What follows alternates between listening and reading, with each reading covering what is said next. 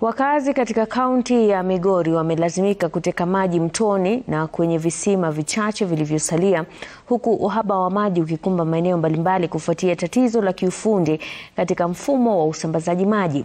Afisa mkuu katika idara ya maji Roda Nchagwa amesema idara hiyo inarekebisha mabomba yaliyochakaa huku akisubiri pampu mpya ambayo tayari imenunuliwa.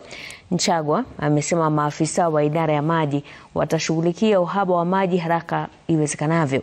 Afisa mkuu huyo amesema wanashughulikia njia za kulipa bili za umeme za shilingi milioni 11 kwa kampuni ya Kenya Power mara tu serikali ya kitaifa itakapowasilisha fedha kwa kaunti.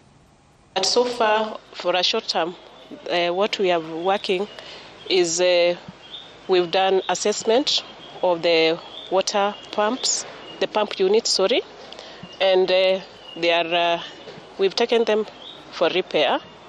And secondly, for a long term, we started the procurement process to buy the pump units, the new pump units.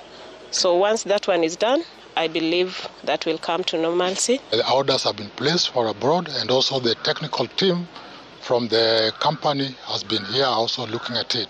And so that's being addressed right now. And in such cases, we rely on revenue to do our operations, to do our maintenance, and indeed to pay our staff.